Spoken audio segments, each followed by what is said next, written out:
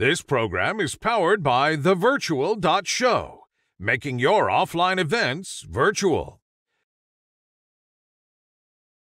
Ladies and gentlemen, the host of Webit Virtual, Dr. Plamen Russev. Hello and welcome. It's such a pleasure to be back again at Webit Virtual and to get together our global community for another challenging and wonderful meeting. This time with a special support from a friend. Before I say more, it's unprecedented time, and we've been so active during the past few months, building more than ever before, more projects, more events. We've been more together, and today, with the help of our partner Millicom, we are making a new step ahead, adding a new layer of discussions where we shall be opening a new challenging and a layer of opportunities around regulatory affairs and how connectivity can help us build up further. Without further ado, I would like to introduce my co-host and dear friend with me, Mr. Karim Lesina, who is Executive Vice President, Chief External Affairs Officer of Millicom. Karim was appointed Executive Vice President, Chief External Affairs Officer for Millicom in November 2020. In this role, he oversees the group's government relations, regulatory affairs, corporate communications, and corporate responsibility functions. His focus is on developing and driving Millicom's global engagement to support business objectives and particular responsibility for special situations and reputation strategies. Karim, it is such a pleasure and honor to see you again. We're on both sides of the Atlantic, even though we look like just next to each other. Hi, Plamen, and it's great to see you, and greetings from the beautiful Miami. Not so sunny today, but the sun is coming very soon. Greetings from very sunny Sofia on the other side of the Atlantic, and absolute pleasure to have you with us, Karim, and thanks for becoming a co-host of this important and hopefully impactful discussion we are going to be having today. Together with you, we're hosting some of the brightest people, particularly in regulatory, and the three of them have been top regulators. One of them is still, and the other two are now respectively CEOs of a very large NGO and CEO of ICANN. Now, Karim, if you allow me, I will introduce our speakers now, so we start immediately with the questions. Go for it. Thanks. Miss Elena Estavillo. Elena is an expert in the digital ecosystem, competition regulation, gender and leadership, with special focus on exponential technologies, data and transformation they generate in our society. Founder and CEO of the think tank Central I for the Society of Future and Associate Director of consultancy ICANN. Chairwoman and co-founder of contemplates, a network of women leaders in the digital space that received the WSIS 2020 Champion Award. Such a pleasure to have you with us, Elena. Welcome to Webit. Thank you very much. It's a real pleasure for me to share this space with you today. It is a true honor to have you with us, Elena. And I already see thousands of people turning out for this special edition powered by Millicom. We have our second guest who I would like to introduce, Brendan Carr, Federal Communication Commission. Commissioner Brendan Carr is the senior Republican of the Federal Communication Commission, and he served previously as agency's general counsel. Described by Axios as the FCC's 5G crusader, Carr has led the FCC work to modernize its infrastructure, rules, and accelerate the build-out of high-speed networks. His reforms cut billions of dollars in red tape, enabled the private sector to construct high-speed networks in communities across the country, and extended America's global leadership in 5G. Brendan, such a pleasure to have you with us. Thank you so much. Well, thanks so much for having me. Really look forward to the panel and learning myself from the wise words that they're going to share. Happy to offer some of the experiences from the U.S. So thank you to Webit. Thank you to Karim for the invitation. I first met Karim actually in Cartagena, of all places, a couple years ago. He's been such a great advocate for policies that are going to benefit the consumer. And I've learned a lot in my job from him. Thank you so much, Brendan. That's very kind for saying, and we're definitely absolutely excited to have you with us. And I do agree with, in terms of Karim's placement in this whole ecosystem, and we're absolutely excited to have him as my co-host. And with all your permission, I would like to have our third guest presented now, Mr. Göran Marby, Internet Corporation of Assigned Names and Numbers, former Director General of the Swedish Post and Telecom Authority, Chair of the Body of the European Regulators for Electronic Communications, Chair of the European Regulators Board for Postal Services, and a member of the Swedish Broadband Communication Commission, with 2 decades of experience as a senior executive in the internet and technology sector. And as I mentioned, CEO of ICANN. Göran, such a pleasure to have you again with us at Webit. Thank you so much for accepting our invitation and joining. Thank you. And I suddenly felt very old when you took a part of my CV. Göran, I think that internet makes things a little bit different. When I was reading your CV, I was thinking, all right, that's quite a thing that Göran has done so far. I would like to hear what he's telling us right now. So let's start the discussion. Thank you so much for joining. Karim, I would like to turn to you now with all the questions we have, with the global community ready to hear. Please, the floor is yours. Look, thanks a lot. Plamen is great. You know, for me, it's an honor. One, because in my previous life, these 3 people that have been working and regulating my previous company, AT&T, but they were, as I say, some of the most brilliant minds I had the chance to work with. So look, let's turn into the discussions, because people are here to listen from them, not from me. So the reality is this: we have been through a year and a half of really different life. You know, COVID obviously changed all the things we have done.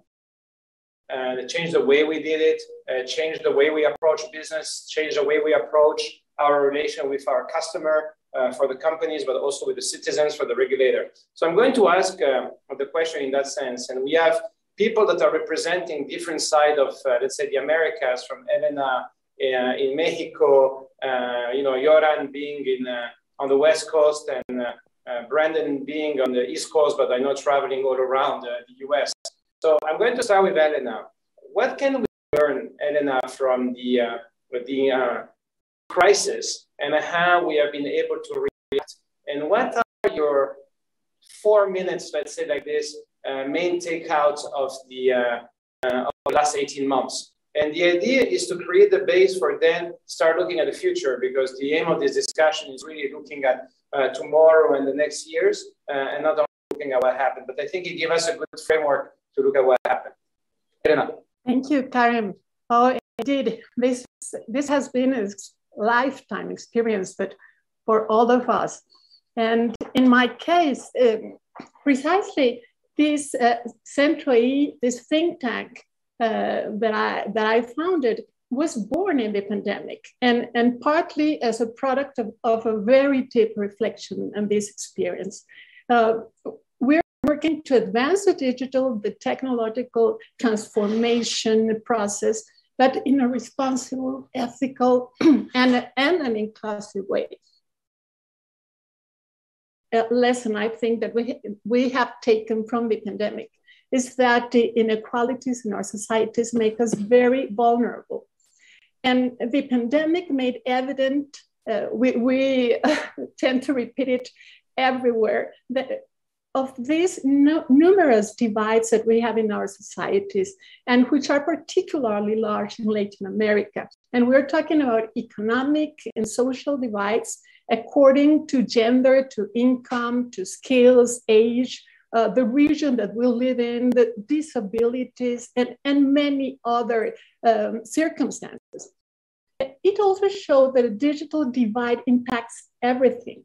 It is a structural feature in our recovery capacities because the internet is an enabler of economic opportunities and also of human rights. So digital exclusion means economic and social exclusion. During the pandemic, digitalization has been a lifeline for many, a powerful tool for resilience, but only for a part of the population.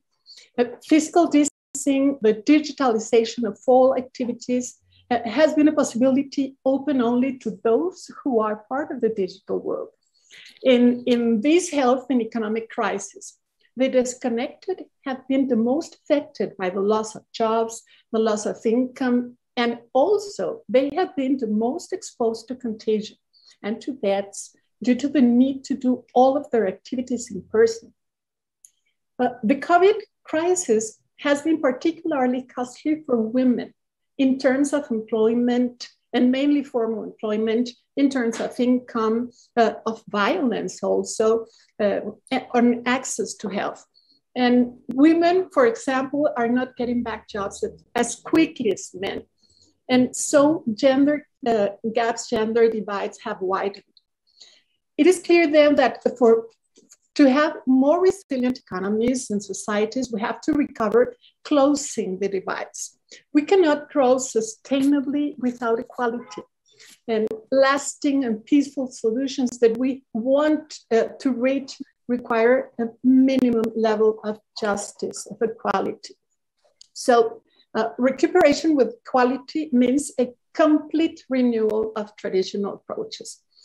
To understand that closing the divides has to be a central component of the new reactivation strategies. And it means also other things that we have begun to understand. We need a completely new social contract. And also on the other hand, and another takeaway is that the pandemic has also shown that reality is complex. We have numerous interrelated factors that determine countries, regions are interrelated. Health, the economy, science, and politics in each country are influenced by what is done in other corners of the world. And economic, social, and technological phenomena are also related. So we need to study to understand complex systems in order to find effective solutions. Would be my Elena, you're raising some really strong points, and you know what I love about the points you're just raising now is really the widening, because this is not only about Mexico, this is not only about Latin America, it's about everywhere. Because you know, digital distancing, except in very few countries, is a reality everywhere, and I want to follow up on that one with Commissioner Carr, because he's a well-known traveler around the US and focusing specifically on this. And you know, if you don't follow him yet, I will really tell you, you should follow his social media account, because he shows you really how America is and the big difference between all the different sides of the US. Brandon, following up what Elena has been doing and has been telling us, what can you take out of that and the main focus you have been having in the last 16 months, where you have been really like a trailblazer in talking about connectivity, specifically in rural area and connecting the unconnected? Yeah, well, thanks so much, Karim, for that. I mean, at COVID, I mean, as COVID-19 swept across the globe, across the U.S., as stay-at-home recommendations came out, virtually overnight, so much of our lives shifted onto the internet, whether it was educating our kids, accessing telehealth, working remotely, getting stuck in endless Zoom meetings, everything we shifted online. And if you look just at the mobile data traffic in the US, for instance, it spiked about 20% virtually overnight. And 20% may not sound like a lot in the abstract, but to put that in context, that's like taking 8 months worth of expected traffic growth and loading it onto the network virtually overnight. And the networks here in the US, particularly on the mobile wireless side, were resilient and strong. And in fact, actually saw some speed increases despite that massive surge in usage. And we didn't see that globally, consistently at least. There were some regulators in Europe, for instance, that had recommended that Netflix and other streaming entities start to downgrade the quality of their service because they were afraid that the continent's networks could not handle that surge in capacity. Australia made similar calls to Netflix and other streamers. And so I think we were lucky in one sense in the US, which is that we had put policies in place over the last 3 to 4 years that greatly accelerated investment in the network and build out. And to put that in perspective, if you go back to 2016, the US built a total of 708 new cell sites in 2016. And that is effectively zero. New infrastructure builds have been flatlining in the US. At that point in time, roughly 16 or 2017, it was taking us 4 years to build the same number of cell sites that China was building every single 9 days. So we were just getting lapped when it came to infrastructure build out. The reason why was because we had outdated infrastructure rules that meant it was too costly to build, particularly the small cells that you needed for 5G. And we were behind on mid-band spectrum. So we got to work at the FCC, and we engaged in 5 or 6 really fundamental reforms to cut red tape and make it easier to put up new cell sites. We pushed a lot of spectrum out over the last couple of years as well. In those efforts paid substantial dividends. Internet speeds in the US tripled for that period of time. We jumped ahead of 20 other countries when it came to mobile download speeds. And we obviously had a lot more Americans connected when COVID-19 hit. And that was really a good thing. But we got to keep moving forward. And I think the most important lesson for me is there's 2 keys to a winning playbook: spectrum and infrastructure. And I think sometimes as regulators, we can get caught into sort of endless discussions and debates and considerations, but we have to deliver reform on the infrastructure side. The networks and the rules that govern are built out in a 3G and 4G era simply weren't suited for 5G build. We got to work and worked on that. One last thing I'll sort of highlight as well is how do we fund and support these networks that we've all been talking about. It is critical to so many aspects of our daily lives. And again, it costs trillions of dollars to support these networks. In the US, we have this mechanism called the Universal Service Fund. The way that operates is we put about a 30% charge on the telephone portion of the consumer's bill. We collect that 30% and it goes into a pot of about $10 billion. So every year we spend about $10 billion to bolster connectivity, to support build out in rural areas where there's no private sector business case. And that's been a great thing. But that 30% charge has been skyrocketing through the roof. It used to be 6%. It's on an unsustainable path. So we in the US right now are wrestling with how do we create a long-term sustainable federal funding mechanism to continue to build out these core projects. The idea that I've put forward and others have is to look to large it's the large technology companies that are making trillions of dollars in profit and revenue because of the investments from this $10 billion a year fund. And so my view is pretty simple. They should start contributing a fair share. By doing that, a stable revenue stream so that we can continue to support and expand the bills where in the US we need to subsidize it because there's not population density in those areas to have the private sector build. So I think funding mechanism, universal service programs is one of the most important things that we need to do going forward. And it's time for technology companies from Google to Facebook to start putting in a fair share. And look, I think this is the great points for Plamen. If you allow me a third little question, and then I will move forward to you. So we ping pong, and I will we decided, because it is the beauty of working with Plamen, is I think Brandon... Absolutely, Karim. I just wanted to let you know that the discussion is picking up. We already have over 500 people with us, and let me tell you, all of you, it's live from our Boston studios in Sofia and Miami now. So please don't be shy and shoot your questions. Karim, back to you. Okay, no, I think Brandon is raising some great points, and you know, and I think it will lead to the rest of our conversation. But I want to move now really to Göran.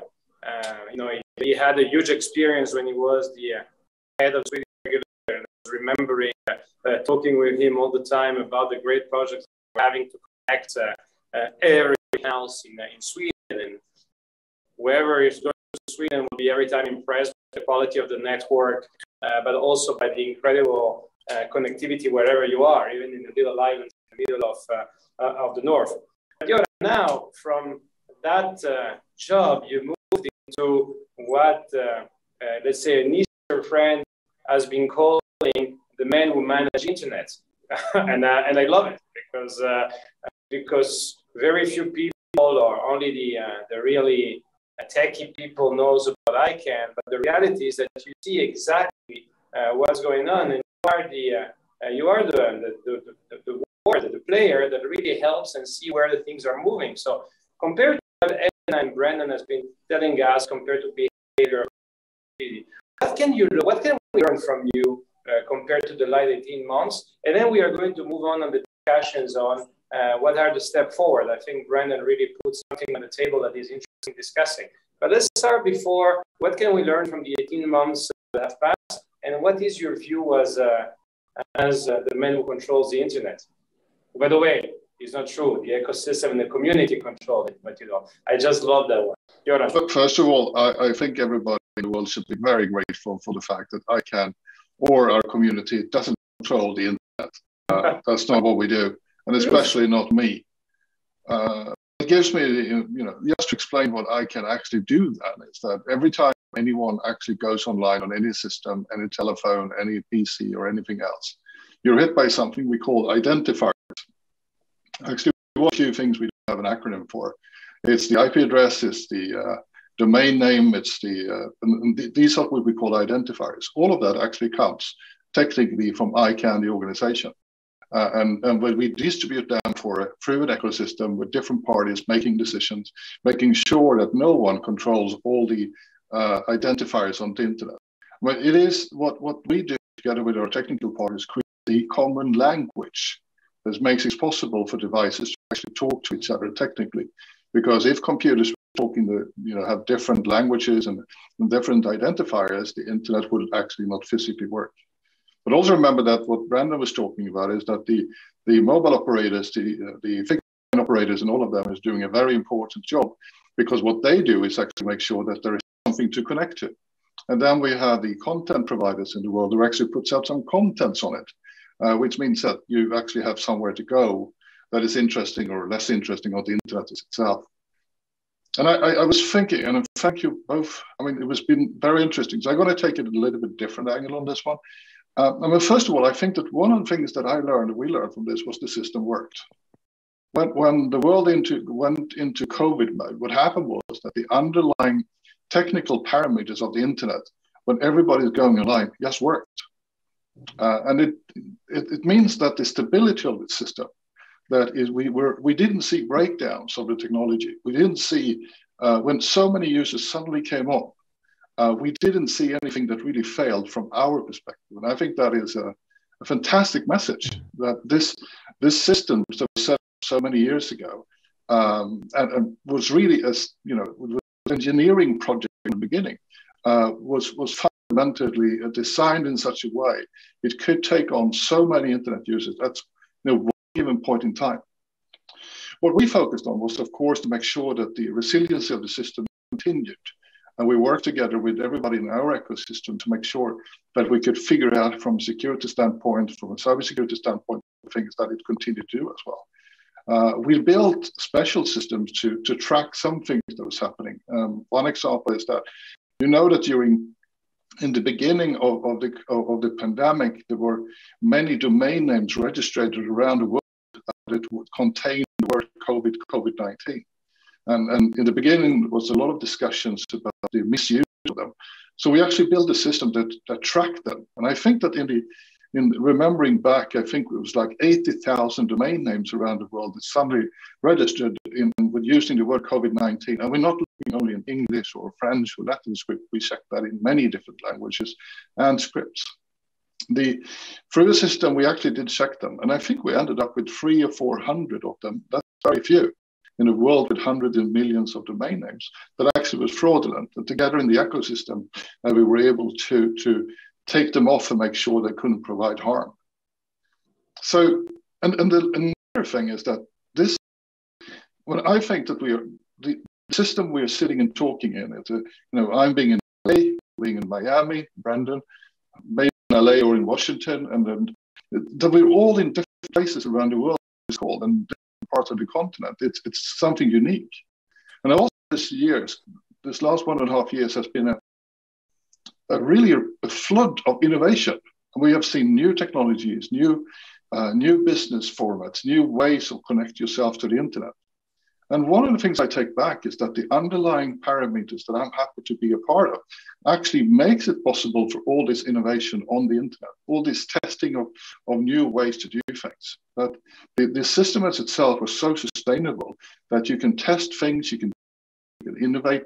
And I think that's been very, very important that this was not done in a sort of, and excuse me now, being an old regulator, done by a committee by governments, because I don't think that the system would have been so successful. So I think there's a lot of good to learn with all the things that you previous speaker talked about. There's been things that we learned that has been positive, because I think that without internet and the way it works and the way it's run, which is not by me, it's actually has been, without that, I think that the COVID situation would have been much worse. So thank you, everybody who's been involved in this, because collectively, it's been a success. Thank you. Thanks for your great comments, Göran. And I think really you nailed it. You nailed it, because this is exactly what we should remember, is that this is a community. And it is only when everybody in the community play a role all together that the community is able to grow. And I think this is where we're going to focus. But I just want to give an example. 18 months ago, when everything started, the guy that is moderating this event with me, Plamen, who was working on a physical event and etc. And we were talking about how we could organize that physical event in Spain, by the way, a great event and etc. Tell me, Karim, we have to follow, and we have to do the things differently, because I cannot do a physical event anymore. And he comes with the idea of Webit, and he builds this incredible platform. And at the beginning, everybody looks at him and say, wow, this is strange, it will never work, and etc. And when I think to it, and kudos to you, Plamen, on this one, when I think to it, he has been hosting the Food and Agriculture Organization, some climate events, and etc. for the United Nations, connecting hundreds of thousands of people only in a year. So this is exactly the innovation Göran was talking about, and I really want to kudos this, because if we are connected between 5 different countries today doing a live event and they're displaying that to everybody, this is also thanks to people like you, Plamen. So the floor is you for the question, but I really want to kudos you on this. No, that's very kind of you, Karim. Truly appreciate your generous words. And I do really feel grateful for being able to bring these technologies together. And as Göran said, actually, it works. And it works so well that for the past 1 year, with the help of the technology we have built on a backbone of everything that we've assembled initially, we have managed to host over 500 heads of state and ministers and the top executives. And we were elaborating on discussions which were touching each and every area of a human life. And it's been, as you've rightfully mentioned, tens of thousands, actually hundreds of thousands of people, and events from COP26 through United Nations Food Systems Summit and SDG Action Zone and Global Festival of Action and events for empowerment and events for making sure we are on the right track. So thanks to technology that it was all of us together. That's why I've started that with these words, that we've done much more than we've ever thought we can do in order to keep all of us, this community, together. And the technology is an enabler, which we see now working. But again, back to what makes this technology possible. We're discussing today innovation, and we're discussing also how regulatory framework can help us advance. And the pandemic experience can be labeled as a truly global one. It affected daily life in all of its aspects. It forced governments to elaborate and implement unprecedented measures we're all aware of. The economic recuperation is a high priority we all share. Now, this is a question to all of our wonderful guests in this virtual studio. Can you briefly share what are the main takeaways and how this situation shaped the priorities of your organizations? And I see Elena next to me, so maybe Elena, I could start first. Ladies. Thank you, Plamen. Yes, it's a very interesting what you have said, and also Karim, that this that we are living is a big real life experiment for using technology. And we have seen that it works. It gets us doing not only the same things that we did before, but new different things that it was difficult to think about just a year, 2 years ago. And we are also at a historic juncture, and I believe so firmly. The response that we're giving to the pandemic can also serve to not only to relaunch the economy, but to provoke a new model of development, a new model of inclusion. We have a strategic vision. These short-term recovery actions that we have put in place can at the same time follow or into being the first steps to build investments for an inclusive recovery. And also, because recovery will not be real, will not be sustainable if it does not focus on reducing divides. Telecoms are strategic to support the digitalization of all activities, but also a dynamic digital sector can help the recovery of the entire economy due to the multiplier effect that we know that a sector has as an engine of economic activity. We know that broadband penetration increases GDP, increases productivity, creates employment. And at the same time, having tailored strategies to close digital divides can also favor the closing of other divides, which would reinforce recovery in other areas. And we are thinking about education, health, and employment. And that is why it is essential that digitalization strategies deliberately favor inclusion. And in talking about Latin America, digital inclusion would reduce divides within our countries and also would help to maintain competitiveness in relation to the rest of the world and the ability to attract investments that we need to continue the deployment of networks and increasing capacities, technological adoption, and with all of this, the creation of jobs and business opportunities. And also, I think that it is very important that digitalization is central for the adoption of new technologies like artificial intelligence, autonomous systems, big data. And this can bring great benefits for example, small local governments, SMEs that are also part of these groups of disconnected entities. And we have to make sure that digitalization works for everyone.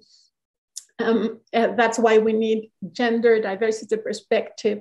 They have to be present in national digitalization plans, in multilateral collaboration strategies.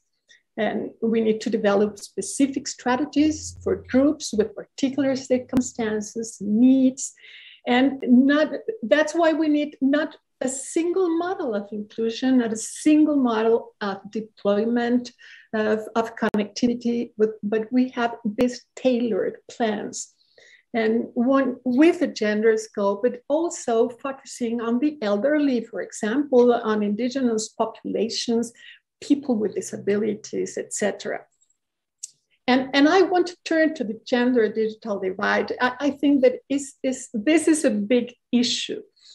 We must go to the causes that maintain women disconnected, which are not only income or lack of coverage, but are deeper, are specific, and require focused attention.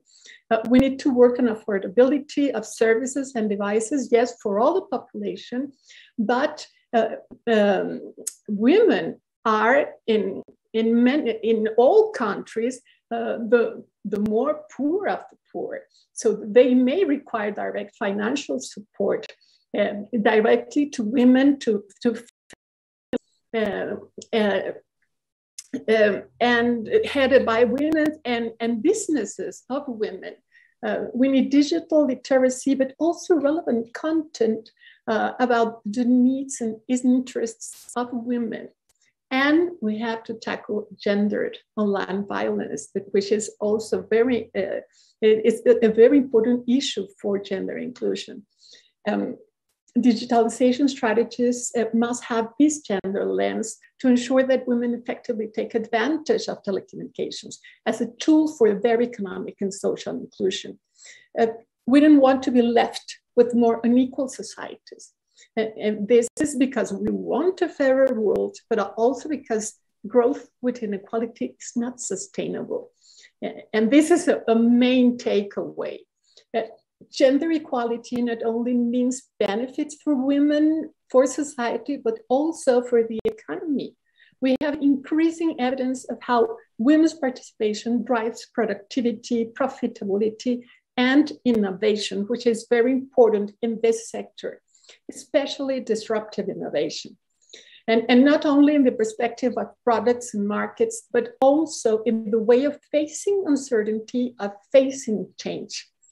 Digitalization with a deliberate approach to closing the digital gender divide is arguably one of the most powerful tools we have to achieve the incorporation of women into our economies.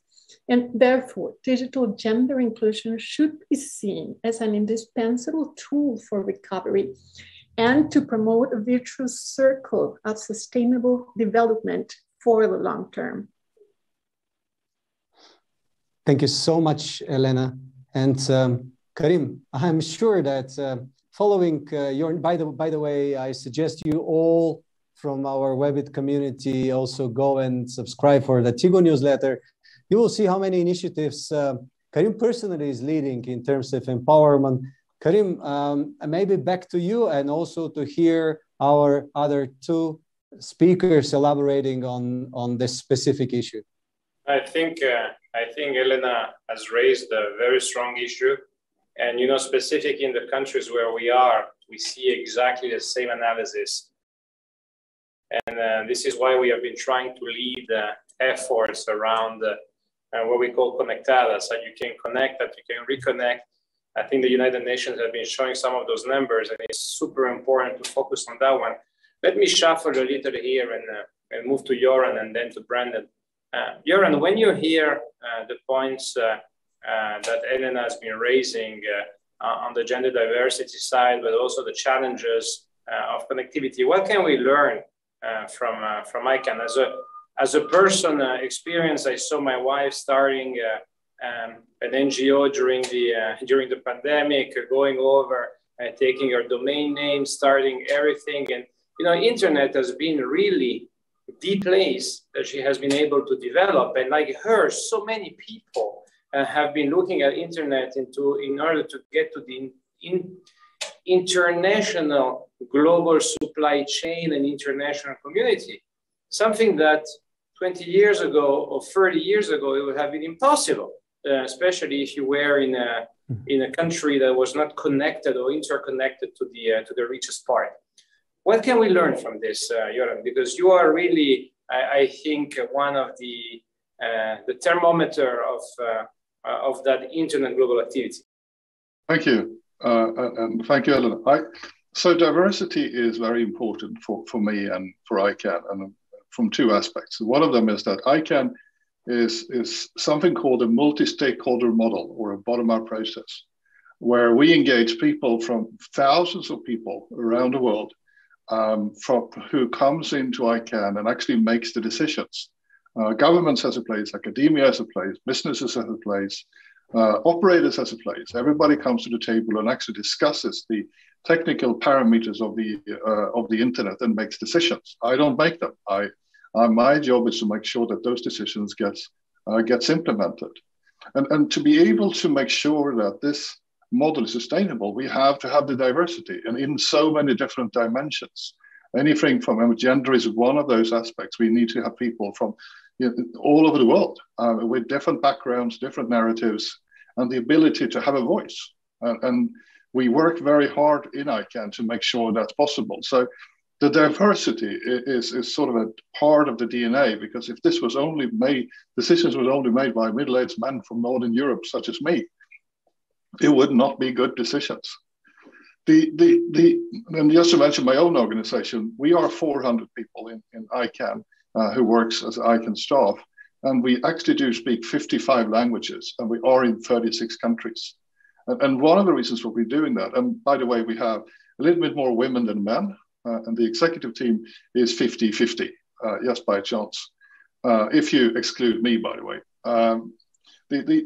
The reasons why we internally also work with diversity questions from that perspective, that we have people around the world, is because the same thing, we will need to be able to support our community, and we support the internet users of the world, so we actually do understand, and language is one of them.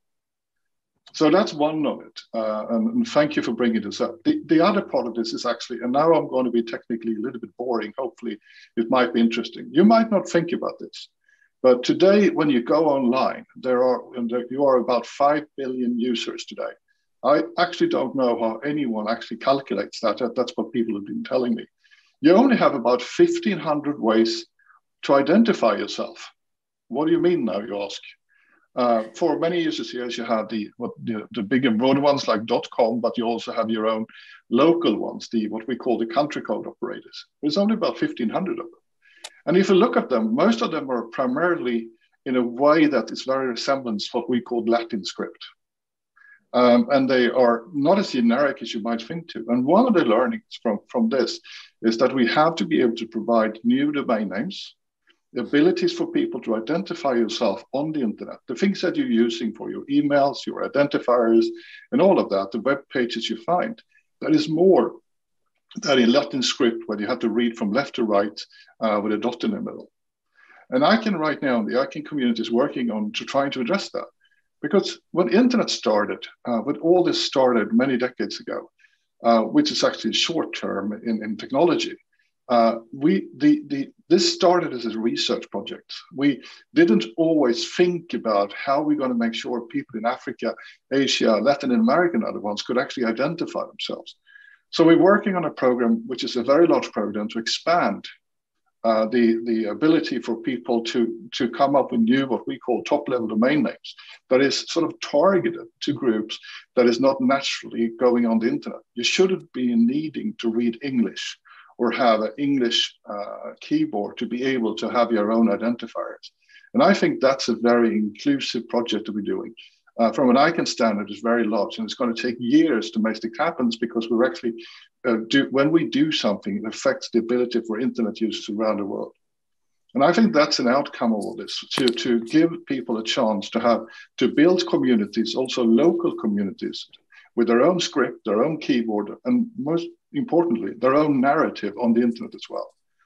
To make that happen as well, sorry? Göran, as a son of an Arabic, of a Tunisian woman, I want to thank you for that. And I want to thank you because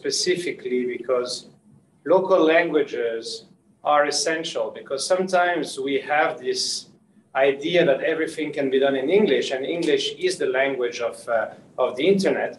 But the reality is that the more we are moving into local languages, and these projects that you're just telling us speak to my heart, because the more we will be able to connect those people that don't have the chance to speak another language or simply don't have the possibility to learn it.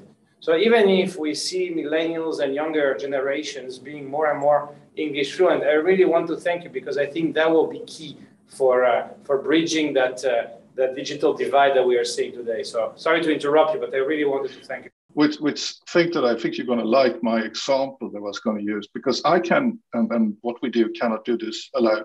We have to work with software providers, we have to work with equipment providers and anyone else. And then one of the examples I sometimes use is that apparently less than 20% of all the email service in the world can read Arabic script. And that is what we're trying to address. Thank you very much. You see, that's perfect. And it was, look, as a transition, but I think this is a great point, and I want to look at this. Brandon, you were talking about your idea, okay, of involving more, let's say, the whole ecosystem of the big players. What can we learn more as part of this when we look at internet recovery? You know, you are doing it from a country where I have the chance and honor to live, where connectivity is pretty impressive. You know, I can choose in my house 2 fiber connections. I have 3 incredible operators giving good great speed, and almost everywhere I am connected. But what can we learn that from the initiative that you told us in your first remark, looking at also the countries that have less capacity, lower revenue per user, but also economic complication, let's say like this, because of GDP growth, but also side of GDP and revenue per user being low. And I ask you to elaborate a little more about this, because I think your proposal has been getting a lot of interest in DC, and I think would get wider interest too. Yeah, well, thanks for the question. I've been very pleased with the interest so far in DC on this idea, the progress that we're making towards it. I mean, look, each country has its own unique challenges and opportunities. In the US and our urban centers in particular, suburban areas, we have, you know, an awful lot of very high quality internet connections. 5G right now in the US covers either 270 or 300 million people. So the vast majority of our population have 5G already, but we still have lots of pockets of this country that are sparsely populated. And that makes it very, very difficult to justify a private sector build. For instance, to run a mile of fiber, it can cost, you know, give or take about $25,000. If you're talking about parts of this country in the US with 1 or 2 people per square mile, that private sector business case is never going to pan out. In fact, the US is probably most similar to Australia when it comes to population scarcity. So that's one area where Europe has an advantage. But again, the challenge there in Europe is it tends to be historically much lower levels of investment in networks for a variety of reasons. And so the challenge in the US is how do we, at a federal level, create a subsidy system to ensure 5G and other high-speed builds in our rural communities. And in Europe, the challenge is if you want to get 5G in every major city and beyond that, there needs to be a sustainable funding model, South America as well, to do that, because it's not clear that the market is going to justify the massive investments alone that the private sector needs. And so this funding model that I've spoken about is one that could address the US issue with rural communities. And I think it could address meeting the challenge that European officials have put out of making sure that they are on the front edge of 5G. And frankly, it has very historical roots. In the US, the way we subsidize network builds is that traditional enterprise businesses would pay the lion's share of the cost of the network. And they did that because they paid relatively higher prices for things like fax lines and 1-800 numbers and business long distance calling.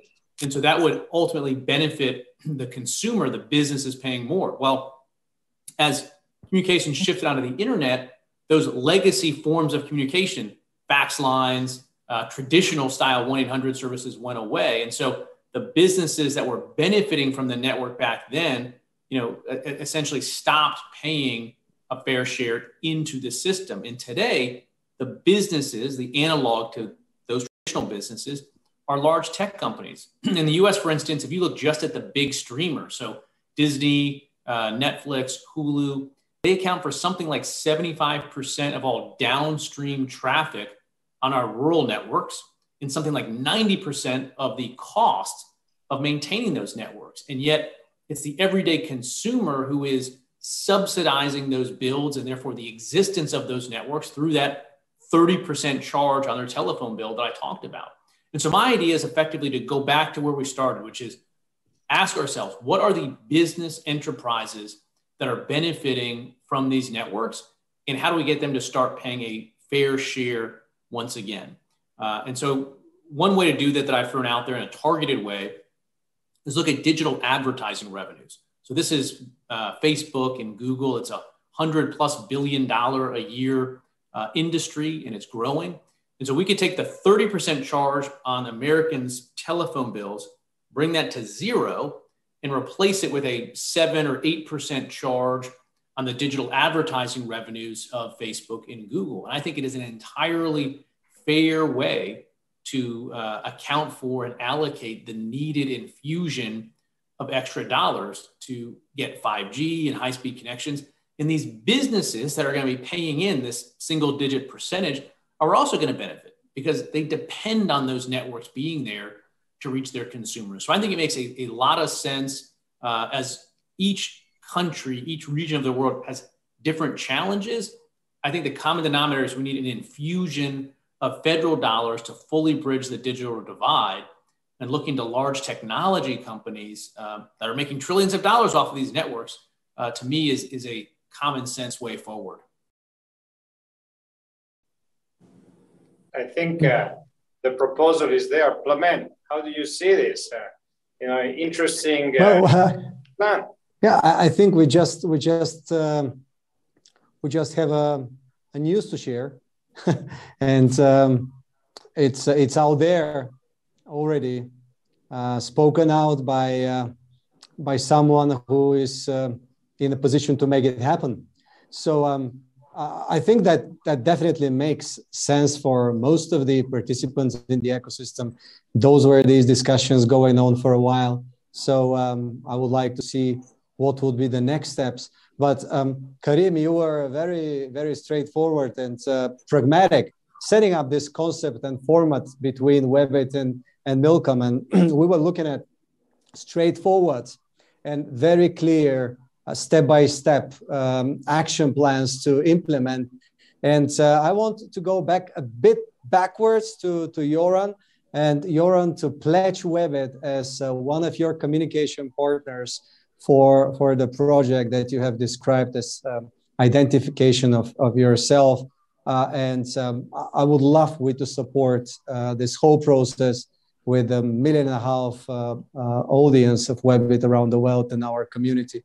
And now with the news of where we could go next, I would like to discuss the transition towards all these sorts of virtual environments for work, for education, for health, and so on. So we realize how many things can be carried out digitally. And obviously, there is already a model in place to be paid for. What are your takes on the role digitization will play in the near future, in particularly Central and Latin America, where Millicom is actively involved with the ecosystem? Elena, maybe to start with you again, please. Thank you. Yes, thank you, Plamen. Yes, and I love to talk about the specifics of Latin America challenges. Our countries have been recording the lowest period of growth since 1950, almost without any economic expansion until before the pandemic. And this might mean that the prevailing economic approach in the region had reached a plateau.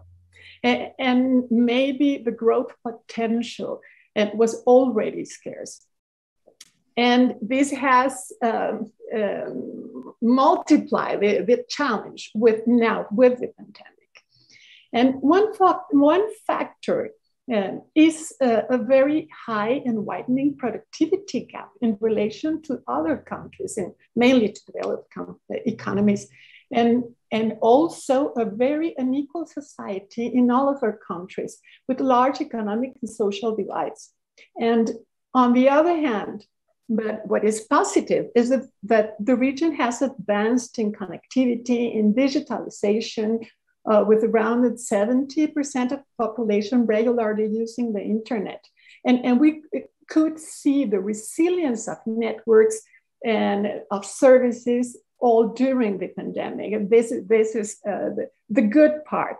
But access, connectivity, connection quality remain unequal, both inside of our countries and within countries. And in addition, despite the sustained improvement in connection speeds, they remain well below the global average. And this limits also the type of services and applications that are available. So a push to digitalization, and well, this real push that we have been seeing in this pandemic, it can lead to taking advantage of digital tools and to transform productive processes to boost productivity. These changes have come around in many different activities, but again, not in an equal fashion. And incorporating emerging technologies such as advanced robotics, artificial intelligence, data analytics can favor productivity.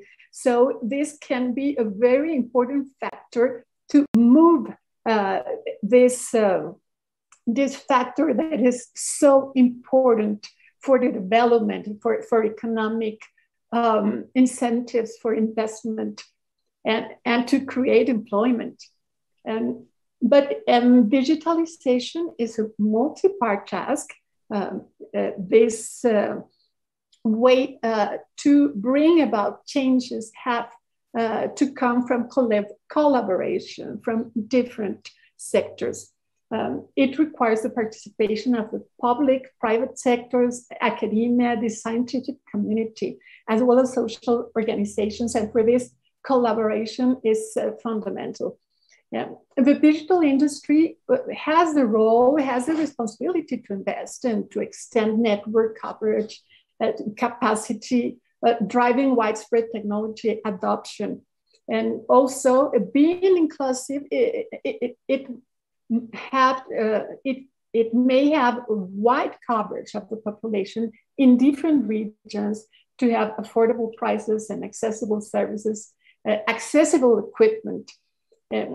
Companies also are understanding the needs of different groups, but we still need to see more offers of services, content, and devices that favor this inclusion. And well, like Brennan has very interestingly talked about, even the richest countries in the world require that the government act where the market does not reach. In Latin America, we have also, we share these challenges, for example, to have very sparse population in very wide areas. And we also have this additional challenge that we don't have so much resources, so much income per capita. But the efficiency and innovation of companies is needed, to extend as much as possible the frontiers of the market in such a way as to minimize the margin of disconnected people and entities that need this access to public funding. And to this, competition is essential. Another important player for digitalization are businesses in general, which will have to adopt technologies to process large amounts of information, so they can improve decision processes, they can redefine business models. And the industry also should incorporate greater use of robotics to improve efficiency and to increase the use of artificial intelligence tools. All of this can boost productivity, which is such an urgent need in our region. And I have to talk about government as a critical actor. They have a very central role. And in the pandemic, many governments, federal, local, have exposed the public sector's deep digital gaps. Numerous entities in the region were paralyzed. We have to say it, by the lack of preparation in infrastructure, in digital services, but also because of the rigidity of processes and of culture to adapt to the virtual ecosystem. And this is something that we also need to work on. But it's true, and other entities have developed electronic procedures, remote work mechanisms. Others are strengthening their cybersecurity, but efforts remain very uneven among countries and inside the same countries. And it is also true that another part of the public sector is just hoping to get back to doing things that the way they used to. And we have to avoid that. We have to digitize, to bring this digitization to the public sector. And entities responsible for the provision of essential public services for the population, such as education, health, and justice have an important role to play. Digital technologies can help restore trust in public institutions. I think that this is very important, making them more credible, more efficient, innovative, using open government policies to promote a culture of transparency, of access to information, and control over the use of public funds by citizens, which is very important. And digital tools can also help administrations to use these new data sources and be more innovative in how they approach public policies and how they bring public services to the population. And finally, citizens, we as our citizens have to be conscious, have to be knowledgeable digital users to empower ourselves and bring value to all these actions and bring value to all the digitalization of services of our lives in a way that lets us have better benefits that come to our real needs and values as citizens. Amen. If you allow me, Please, Karim, yeah. Want, as usual, be disruptive, because you know this is what we like, and that's why I love you. But specifically because of the comments of Elena, I want to ask, very short, but to Göran, Brennan, and Elena, some ideas, okay? I want to ask them a few things, like, imagine, we hope COVID will be, at least the crisis will be done, and vaccination will be able to reach the levels everywhere, specifically in our Latin America region. But what I would like to see in this discussion is asking, let's start with Göran. In the next 12 months, 12, 18, what should we do as industry, government, civil society? What should we do in order to continue this digitalization, but also to improve one of the most important things that we had and that we saw, connectivity? I think Elena really shared some of the key points. I really want to look at what can we do together, because for me, the most beautiful thing of this crisis is that everybody worked together. And maybe it's my Italian side or my Tunisian side that will tell you that when is a crisis is where people finally understand and start working together. But when we are out of the crisis, how can we ensure that that this is happening? And I think we have a little issue with Göran. So let's start with Brandon. Brandon, why don't we? What can we do together? You know, specifically, you have been in the public sector for so long, and I think public sector, thank you, have been having a very forward-looking approach. So, what should we focus on in the next month in a regional aspect? Okay, looking at the whole Americas and something that is deliverable. You know, something that we know we can make it. Well, I think we're at a critical point in the rollout of 5G, and I think for a lot of consumers, they might be getting sort of tired of the hype around 5G and they're ready to actually see something delivered. I think part of that is a mismatch in understanding about what 5G is.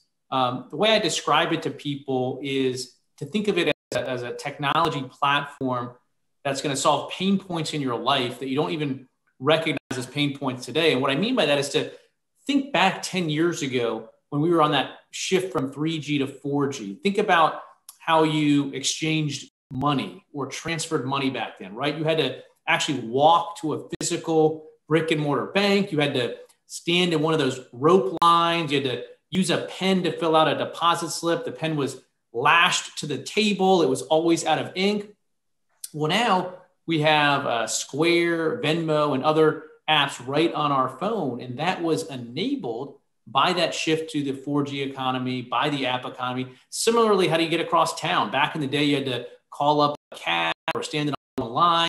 Now we've got Lyft, Uber, Black Lane right on our phone. So it was this platform that allowed innovators to build these things that if I were to describe to you in the 3G era, what is 4G going to mean? It would have been very difficult to do.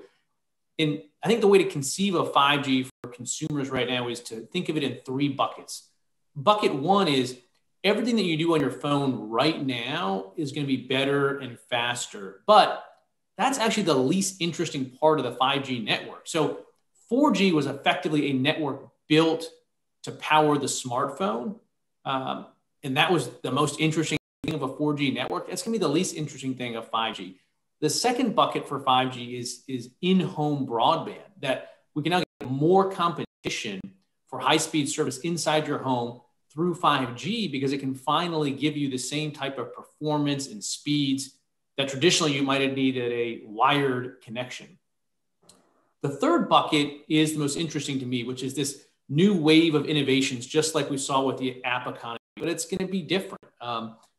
One application we're seeing there is virtual reality, augmented reality. So I don't like going to the grocery store, but I have to eat. So I got to go to the grocery store and it's a pain. And right now we've got some online, ordering that you can do. But to me, it doesn't replicate the experience of being in a grocery store, right? You know your own grocery store, you know which way you like to walk down it. It stimulates in your mind things you want to buy. Well, imagine now that you have this 5G powered virtual reality goggles you put on, you sit on your couch and you can be sort of transported virtually to your own grocery store with the aisles the way you remember it. You can grab stuff off the shelves, pretend to put it in your little virtual grocery cart, and they can be delivered directly to you. There's all sorts of augmented reality, virtual reality applications that are going to solve pain points in your life that you don't even identify as such. And that's what 5G is going to mean. And I think over the next year, 2 year, 3 year, we're going to really start to kick into high gear to consumers seeing what is special about 5G, because we're still in early days. I know we've been talking about it for 3 or 4 years, but it's just getting built out, and that new wave of innovations is still yet to come. So get the infrastructure built across the finish line, and then I think consumers are going to see some real changes into their daily lives.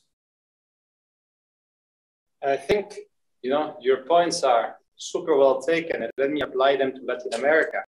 You were talking about all these great US companies, but we can talk about Mercado Libre with, let's call it the version of Amazon. We can talk about Clip with the second version of Square.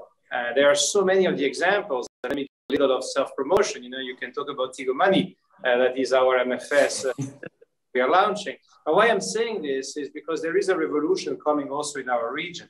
And I think this is, for me, the brightest part of what we see is that this crisis have also pushed a lot of digitalization, and people had more opportunity because we were living in a world of a lot of cash.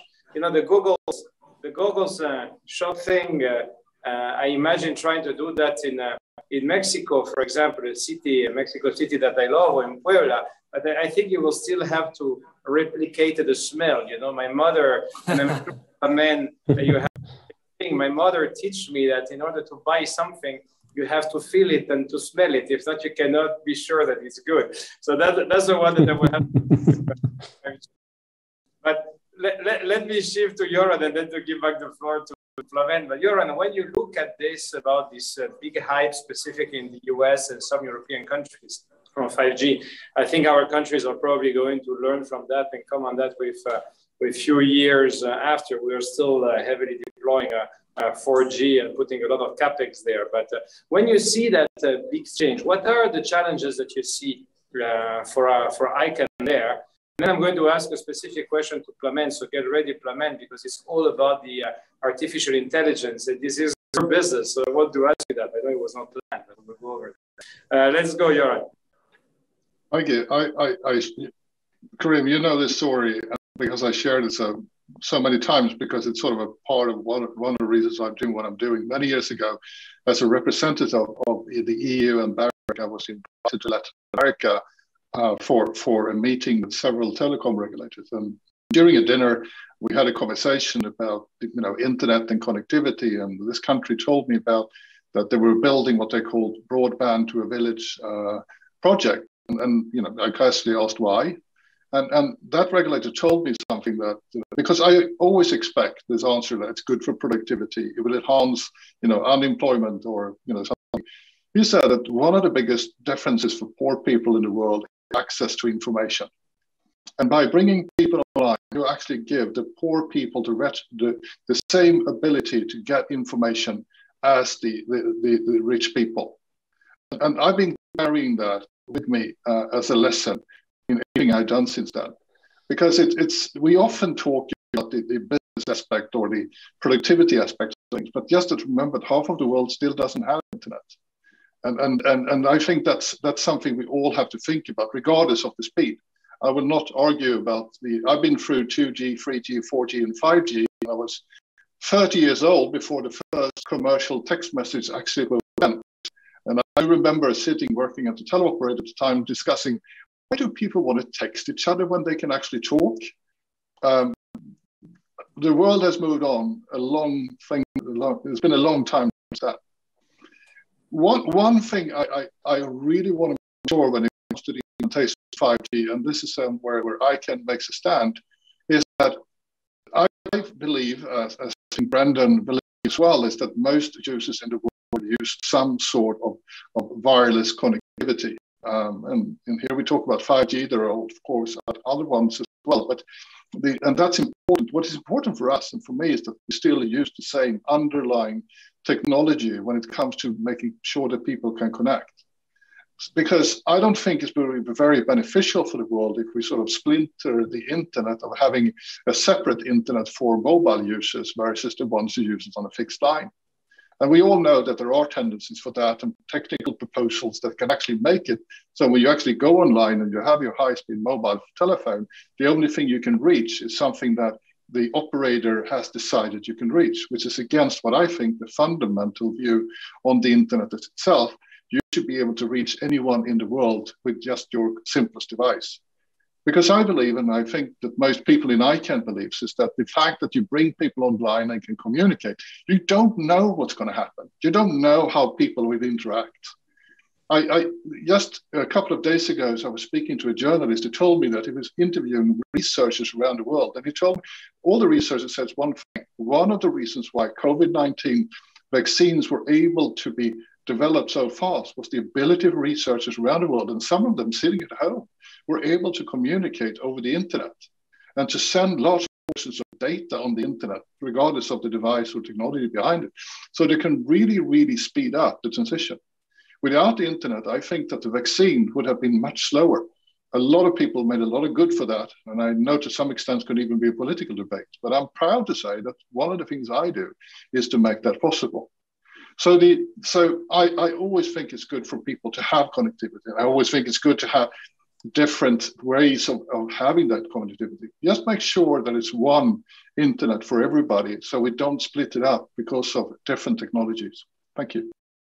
I think these are spectacular points. And so let's look at the artificial intelligence side that were started by Brendan Plamen, and give us a little of your framework as not only as the co-host today, but as an entrepreneur. Because I think what Göran said now is even probably more relevant in a world with artificial intelligence, because you could imagine people cooperating together live through artificial intelligence. Even if, as I say, I'm still missing my little lemon, but I will be happy, the smell of it, but I will be happy to give that up if we're able to sort a crisis like this very soon. Amen. Smelling is not going to be an issue at all, but I would like to come back what Brandon mentioned.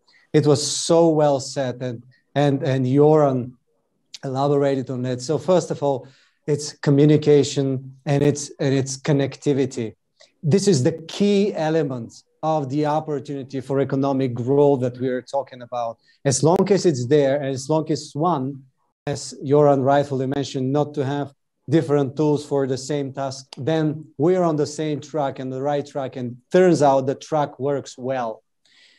But what we were talking about the virtual reality, think about it. Now we are 5 people, different slots in the world, and we are in this beautiful virtual reality, which is using the backbone of course, of the connectivity, and then the layers of the software that we have built during the past 1 year. With this software, we've made the first in the history of United Nations true 360 virtual reality experience, which hosted over 50,000 people, prime ministers, ministers, activists, all of them being together, discussing, and of course, exploring opportunities for building the desirable futures. Now, this is how powerful technology is. This is what we can do. And this was COVID effect. As you've rightfully mentioned, we were all supposed to get together in Spain, 15,000 people from all around the world, some of the best digerati. And then we had to do the opposite. We had to connect without being together. And here it is, it happened. And this platform now powers, and many other platform powers. But now we talk about AI, and you want me to talk about AI, and I'm even more excited because it's because of AI, we are now in a position, of course, to do things that we haven't been able to do before. For example, there are algorithms. One of them is a prize Nobel winning algorithm called the marriage algorithm, which is basically matching people. That's why it's Nobel Prize winning. What we did, we took it, and together with a great mind, neuroscientist, Moran Cerf, from Kellogg Management School, we have worked on it, algorithmics, which are now connecting people in a more meaningful way while being in a virtual reality together on our TVS platform, being at events like this or anything else. And then we started matching people not only on personal, but also business, and both business and personal profiling, which enables them to build much stronger relations and celebrate connections. And this is only one of the thousands of implementations. But then let me tell you what Professor Braxton said once at Webit a couple of events back. And he reminded me of this ancient Greek king who wanted to have something special, the ability that whatever he touches turns into gold. And then what happened is that once this came true, everything that he was touching was turning into gold, including his food. So we have to be very, very careful where we are aiming at when we look at the artificial intelligence and how far we want to go with our dreams and thoughts before we make sure that we really know that things we touch will be what we want them to be, not to turn into things we cannot use. But with all this said, I think our focus now today on how we gonna use this transition towards all sorts of virtual environments is taking place. We already discussed, and there were some real interesting examples for how we can see this, from a Latin America point of view. But let's see, and maybe this should be our final question to all. What can digitization bring to unlock the true economic potential, the economic growth of the areas of the world which are, we see the players that we are discussing now, particularly Central and Latin America, and how we can empower all of them to participate in the process? Because I believe participation here is key, not observation, but participation.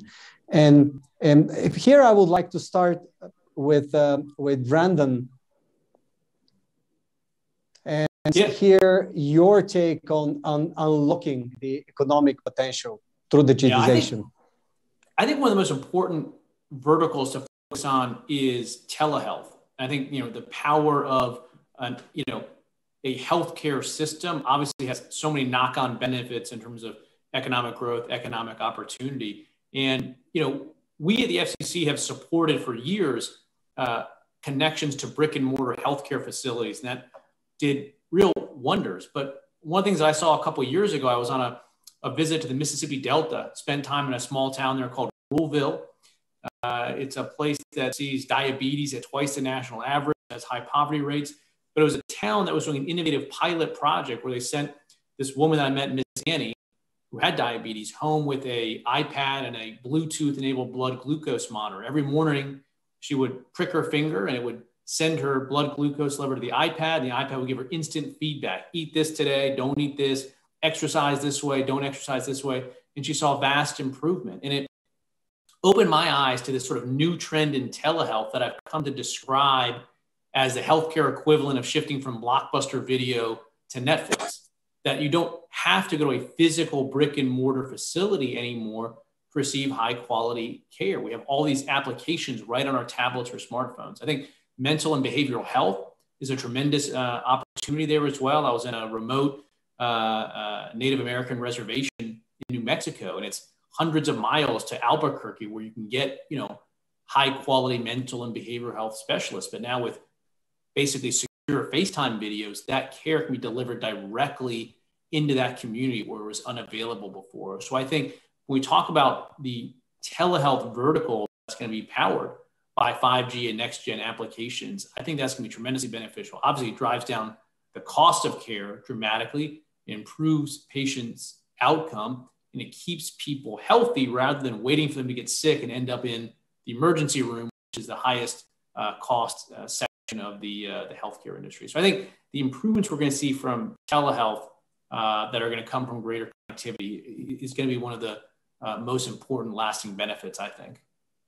Thank you so much, Brendan. Well, yes, listening and knowing all these developments are so valuable for the population and health and education, access to justice. I believe that there is also very interesting applications to bring justice close to people.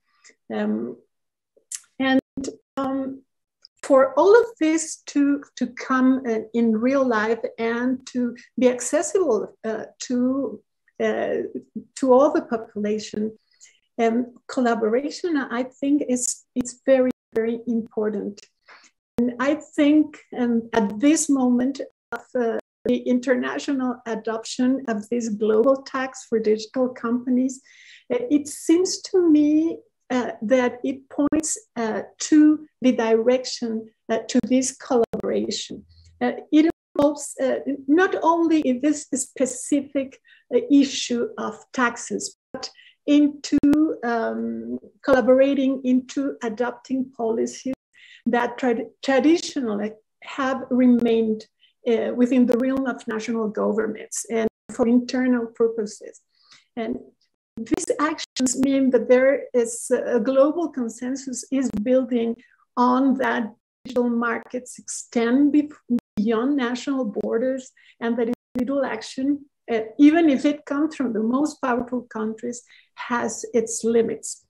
And I would love to see, for example, this collaboration among Latin American countries that could benefit from that vision to strengthen economic ties between our countries and create regional digital initiatives and to bring also collective intelligence, because our countries share so much on in our challenges and circumstances. And a permanent collaborative multilateral approach is required on many digital issues. And it can be scaled up to data flow, to competition, privacy, cybersecurity. And cooperation is also required to bridge, again, the digital divide between countries and between regions. Looking at national digital plans and the international debate, I see three characteristics that I consider very necessary for bringing about all these technological new applications and innovations for real cases in Latin America. First, to be comprehensive and not only include coverage, but also affordability, direct financial supports to families, to small businesses, to have actions for digital literacy, to produce relevant content, what you have talked about on languages, how languages is important for inclusion. And also for having a very strong e-government, cybersecurity, the gender perspective, and to bring this collaboration and perspective to widen these actions to include artificial intelligence, Internet of Things, the 5G ecosystem, as well as scientific and educational preparedness. That is also a very important factor. And also, another characteristic is to be horizontal collaborative. Digitalization cannot be achieved by the individual actors or with a single vision. We have to bring to the table the different public entities like regulators and digital ministries, public entities that provide essential services that must be digitized, such as public education, health, public security. And to have also collaboration within different levels of governments with states, municipalities, with the private sector, social sector. And finally, to be inclusive and participatory. This is also very important. With this deliberate focus on the device, on the elderly in rural areas, in indigenous peoples, regions and poor states, people with disabilities. It is not about having assistance interventions designed by distant decision makers, but rather this participatory approach is to include, Göran has talked about it, to include women and vulnerable groups, diversity, to actively be involved in building solutions, to participate in decision-making, the execution of solutions. It has proven to be very successful in face of COVID, and in general, in leading in situations of uncertainty and rapid change. And this comprehensive, collaborative, participatory approach is the one that can achieve sustainable solutions for the long term, I believe. Thank you. We are looking Thank for you very much, Elena. Yeah, sorry, I think we have a delay. That's a proof that we are live, right, Plamen? We are. Elena, you spoke out the mission statement of what we at Webit believe, and it's been a real pleasure to listen this in a wrap from you after this almost hour and a half together with all of you fantastic distinguished guests. Sorry, Karim, I hope now you are back online. Yeah, I'm there, don't worry. All right. Great, because I can't go without my co-host today. Let's say like this. Let's use Göran to have the last minute, and then and then we can close. But I cannot close before hearing from my Swedish Los Angeles, because now it's more an LA than Go for it, Göran. I mean, so many smart things have been said by people who are way smarter than me. But so maybe I just want to do a little bit of a thing. One thing that is a great concern to many around the world in this digitized society is also the question about privacy. And what I'm hearing from my community and many others is the question about the need for transparency, for instance, for law enforcement and others for getting access to data, balanced with the right of privacy for individuals. And I think that is something that's going to be even more important in the discussions we just heard about with new business models and new ways. And I'm looking forward to have those discussions. We know that many places of the world is making legislations and looking into it. But I also think this is not an easy, in the world of the internet, this is not easy. So I think that it's a little bit like when you construct a car, you design the airbags, when you actually design the car, you don't try to attach them later.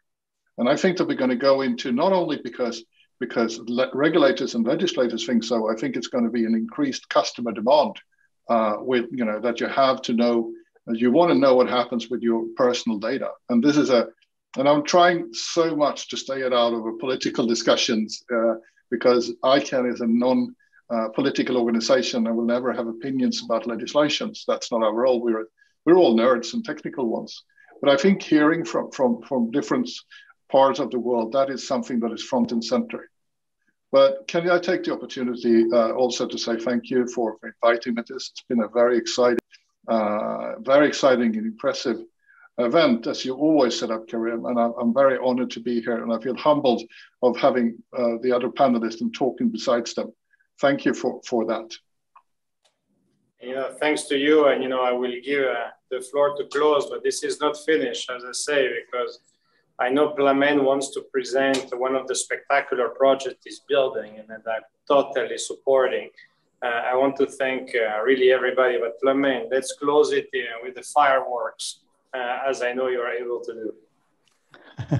You're putting too much pressure on me, my dear Karim. Thank you so much for doing this. First of all, I would like to express my gratitude for having such a thoughtful and honest and open and at the same time visionary discussion on where four of you see we should go, and have in mind that we have a really strong representation of regulatory people here, both past and current. I think we are on the right way. We've heard some real and straightforward statements and news, including projects on self-identification. We were discussing on how to fund the next step in 5G and who should be the funders. We've been talking about things that are pretty much in the core and the mission of Webit when it comes to empowerment, sustainability, and resilience. Now, with this, again, a huge gratitude to all of you for being with us, giving your thoughts and ideas, and at the same time sharing them with the global community. I've seen at certain moment we had over 7,400 concurrent attendees. It's that important for the global community, and it's that important for all of us to have such discussions and hopefully to continue having them. My special gratitude to Karim and to the entire Millicom team for joining, supporting us, as sponsors of Webit and building this meaningful dialogue. Hopefully looking forward to escalate this, dear Karim, and to build more in the future. And now, just before we bid goodbye, I just wanted to remind the whole Webit community of something we are all looking forward to. Over 70,000 people have already registered for our Global Impact Week, which will take place between 14th and 18th of December. 12 hours per day agenda, over 500 speakers, some of the top heavyweights of the world when it comes to business, politics, and of course, innovation.